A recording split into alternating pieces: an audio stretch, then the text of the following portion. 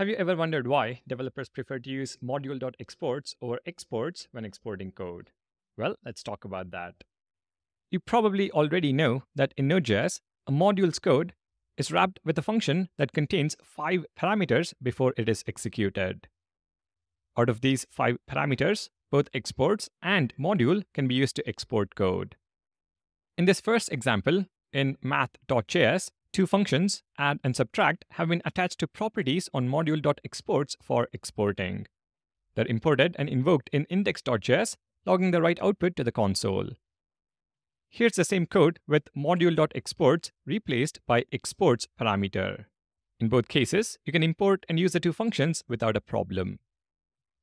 In this next example, we assign a new object to module.exports instead of attaching to the different properties. Code continues to work as expected. Now, here's the same with module.exports replaced by exports. But this, unfortunately, does not work as expected.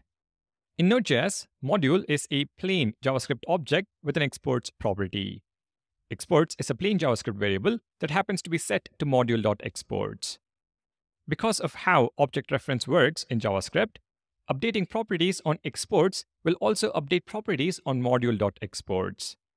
When you export from this file, though, only module.exports is returned. When you assign a new object to exports, the reference is broken, and updating exports no longer updates module.exports. For this reason, math is an empty object, and our code throws an error when accessing .add or .subtract. While exports parameter may be shorter and seems more convenient, the confusion it can cause is just not worth it. And for this very reason, developers prefer module.exports over exports.